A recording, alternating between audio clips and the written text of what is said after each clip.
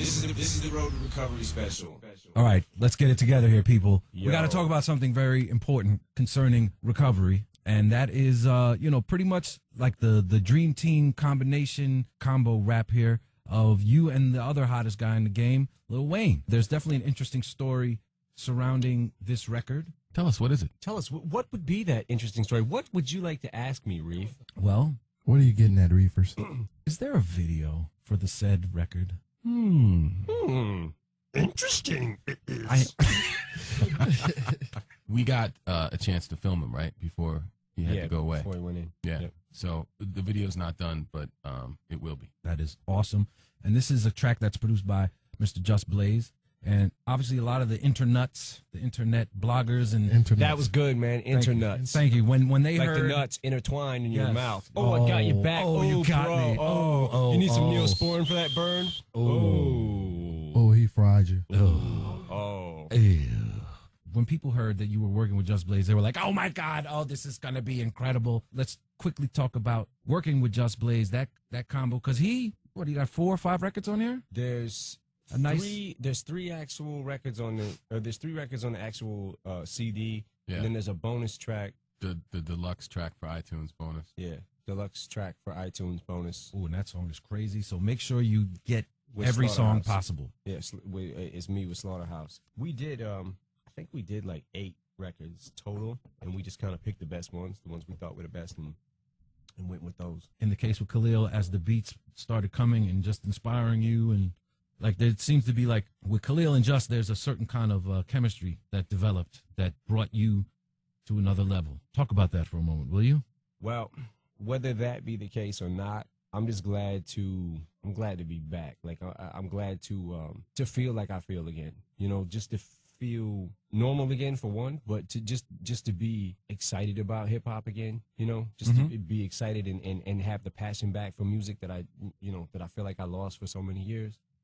I'm glad to have that back, that fire. So that feels good. Now, let's get an outsider perspective. When you first heard that track of the, everyone associates it with the night at the Roxbury. What is love? And Yo, it's like a doucher fist pump. Like, Yeah, it's like the original Doucher Fist Pump record. When I heard him doing it, when I heard him making that track and he brought the idea to me, when Just brought the idea to me, it was like, what the fuck? I was like, this guy is a genius. Because the fact that he took a record that's like that and made it into this, like, it's like, wow. the idea of getting Wayne on it, where did that come into the process? We did the Forever record. I think both of us kind of looked at it like, I had heard that he wanted to work with me and obviously I wanted to work with him. So it was one of them things where when I did the record, the Drop the World record with him, when we first did the Forever record, it felt like, okay, this is cool, but we didn't get a chance to do a record together.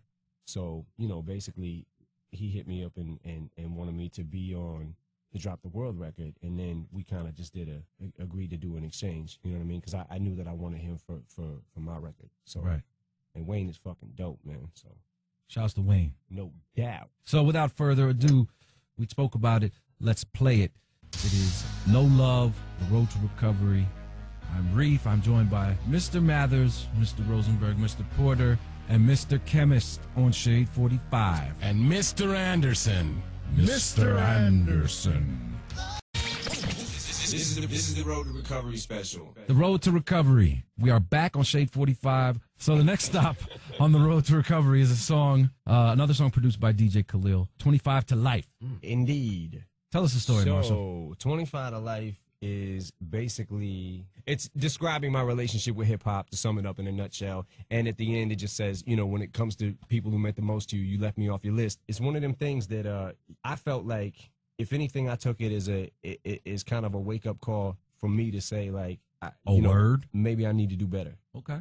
Well, let's go into it and see what you have to say on the matter. 25 to Life on the Road to Recovery, Shade 45. We shall be back. This is the Road to Recovery special. And we're back on the Road to Recovery with the Alchemist, Mr. Porter, Paul Rosenberg, and the man, the myth, the legend, Eminem, Marshall Mathers. I am. And we're almost famous. Yes, we're almost famous. Finished. Almost finished, literally. Yeah. You and Fame have had this weird kind of relationship, where it's like the be careful what you wish for, phenomenon. Yep. And now that you've had some time to kind of like really sit back, observe, and absorb it in a different mind frame, tell us how it relates to the record. Well, that was a track that track in particular, which was produced by DJ Khalil. Yeah, yet another. When I heard the chorus, it was, to me, the chorus kind of sounded like a battle cry. Like it was like, you know, what it's saying. But then I don't even think you can hear it anymore. But when it goes into the bridge that I'm singing, I'm probably getting too much into detail. There was the girl was saying, almost famous. And I thought, like, what could I talk about in this record that would make sense with the almost famous concept? And I thought back to, you know, my battling days and just being in battling mode. So it was kind of like I wanted to make a battling record, but go back to, you know, the hip hop shop days and my mind frame and how I used to think. So it's kind of explaining the journey of like trying, failing, being knocked down, coming back with a vengeance and and I'm not going to stop until I get my record deal kind of thing. And it's not a song talking about like being bitter with fame or anything like that, or like look at me now, ha ha ha.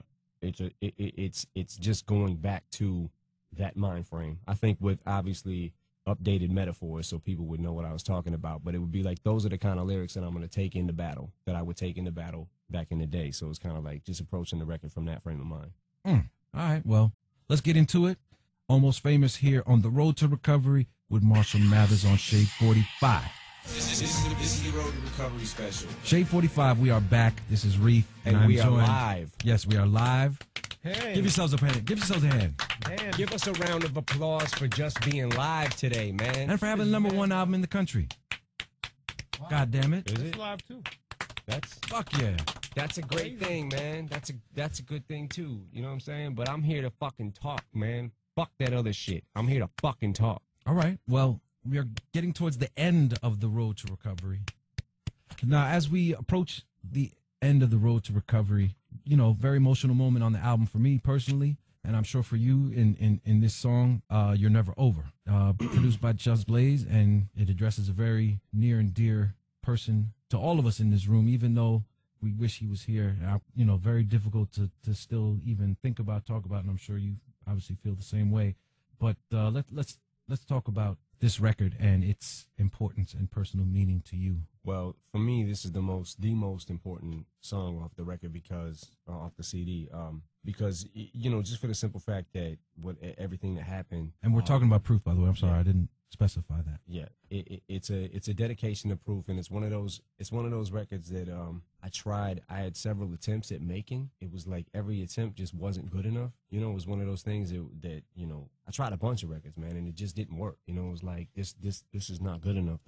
The rhyme's not crazy enough. The beat's not crazy enough. You know, and it just is one of those things that when I finally got it, I felt like thank you God for you know, just giving me the strength to be able to write this record and make it feel like it does. And you know, it's me singing the chorus, man, and I'm certainly not a singer, but I think that I guess as long as the emotion's there, you know, nah, fuck that, I'm a singer. I am a motherfucking singer. Fucking sang. He good. He sing. That boy bad. That boy bad. Hey. Fucking sang. Thanks, man. Nah, but it's one of those moments on the record where I feel like, okay, I finally did prove some kind of justice, you know, by being able to put that together and just dump my heart on the record. And it was one of those things that when it got towards the end of the record, I really didn't even care about just making the rhyme crazy. I just wanted to say it. It feels like a very lasting tribute from one friend to another. So not only is it personal to you, but it can grasp people, you know, who have lost somebody important and close to them.